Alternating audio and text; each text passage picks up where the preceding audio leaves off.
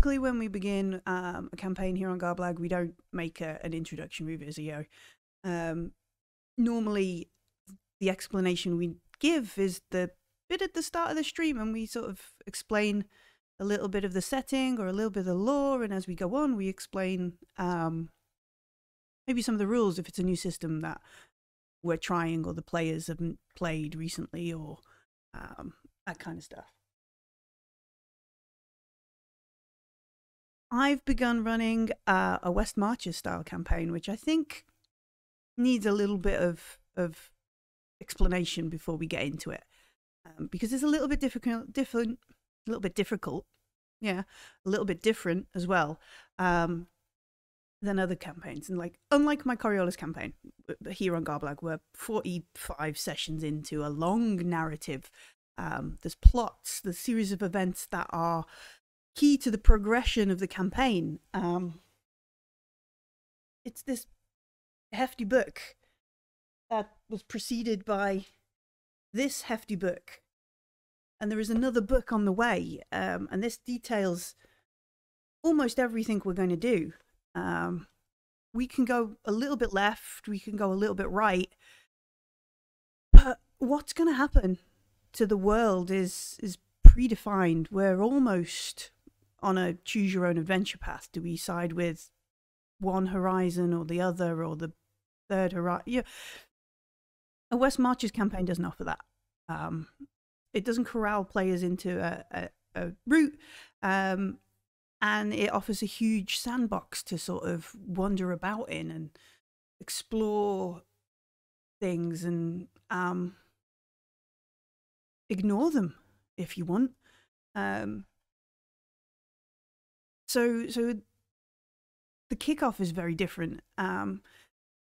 If we continue kind of referencing Coriolis, like every Tuesday night, 9 p.m. over on Twitch, myself, Ben, Pete, and Graham get together and we play for around 2 hours. If, I don't know, one of us can't make it, if we have to do something else that night, real life gets in the way, we don't play that week. That's it. That was the one session we arrange, and that's all we do. The West Marches campaign doesn't follow any of that either. As the GM for the campaign, I give out my availability. I'm free on Wednesday afternoon. I could do Sunday evening. I don't have the day job on a Monday. Let's do that. And the players amongst themselves organize when we're going to play. And there are more than just 3 players. There are, as kickoff, I think 11 or 12 players started in our campaign. So each week, each session even, there's going to be different players rocking up. It could be a mix of levels if some players have played other sessions before. It could be brand new characters, people who've never managed to play. You don't have to wait for a narrative event to join. You just join the campaign. And then we don't necessarily only play 1 session a week. Sometimes we might play 2, 3. Sometimes we might just play 1. So it's a very different style of organization and different style of building a campaign. And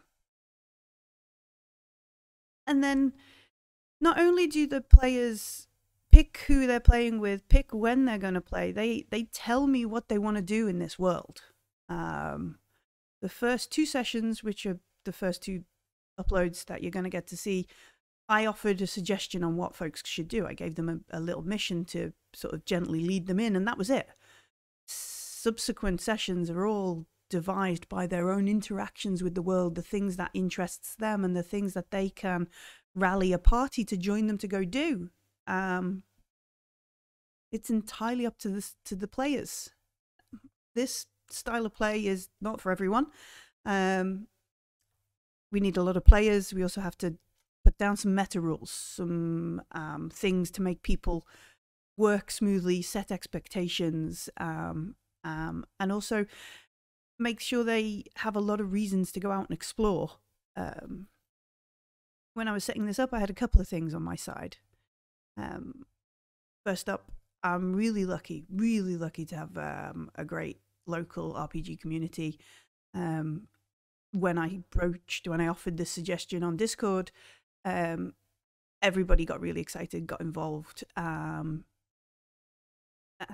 lot of these folks have never been in a recorded RPG session.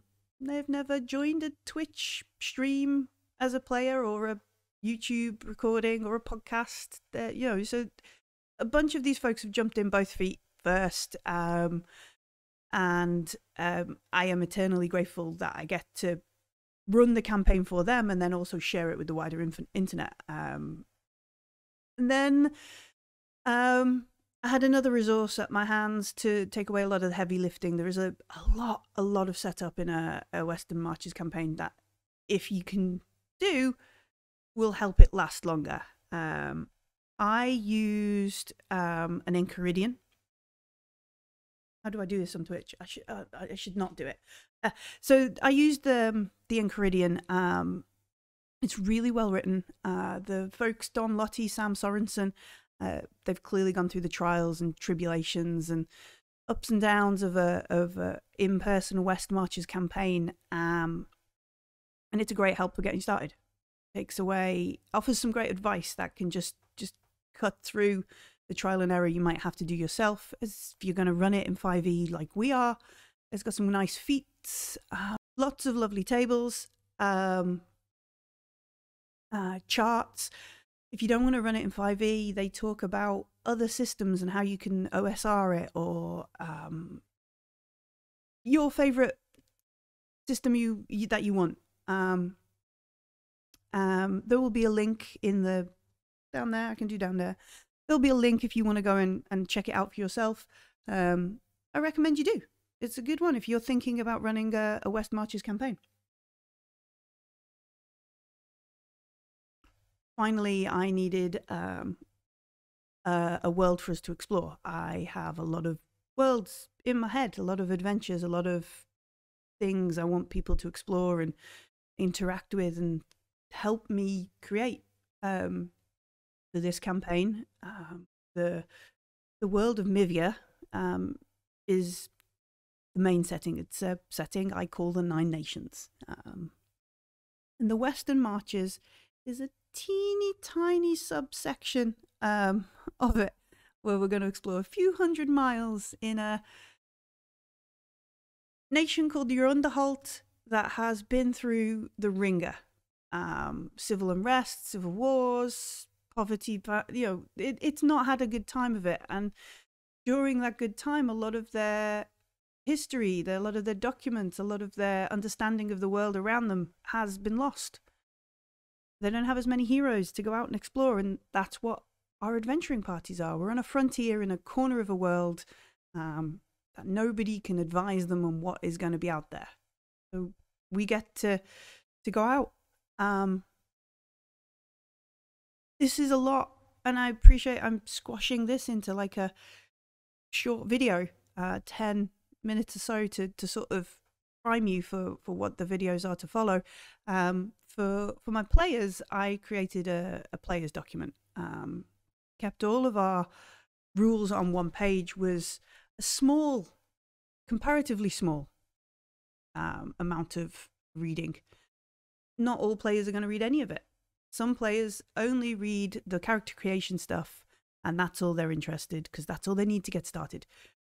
But this, I think, 20-page document with pictures, it looks good, was made. It's also a reference there for the rules that we've said.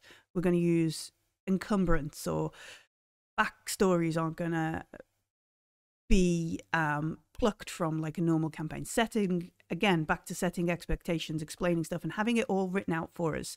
I will share a version of this for Gobbler Games patrons.